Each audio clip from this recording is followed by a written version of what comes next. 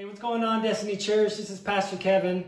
So I wanted to bring you guys an encouraging word real quick as you're going throughout your day, or maybe you're cooped up at home, or you have to work like me. No matter what the case is, I wanted to bring you guys an encouraging word brought to you by no other than Pops or Azariah. He actually threw one of these little verses in my coffee today, and I just pulled it out and looked at it, and I was like, wow, this is an awesome word. So I needed to talk to you, everybody I could about it. It's pretty awesome. So I want to read it to you guys. All right, and it's Proverbs 1:33. And I'm going to read it to you guys through the Passion Translation, okay? This is what it says. But the one who always listens to me will live undisturbed in a heavenly peace.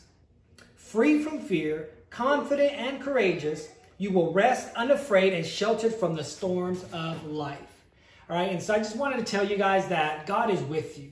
He is for you. He will protect you.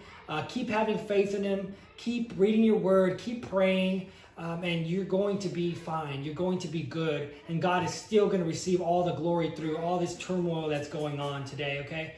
So I just wanted to bring you a quick, encouraging word. He's still with you. He's still alive. His word is still active and sharper than any two-edged sword. And it's really good stuff. So take this time that you might be stuck at home, or you might have more time with your family to read the word. And again, stay in prayer. I love you guys. And until next time, God bless you.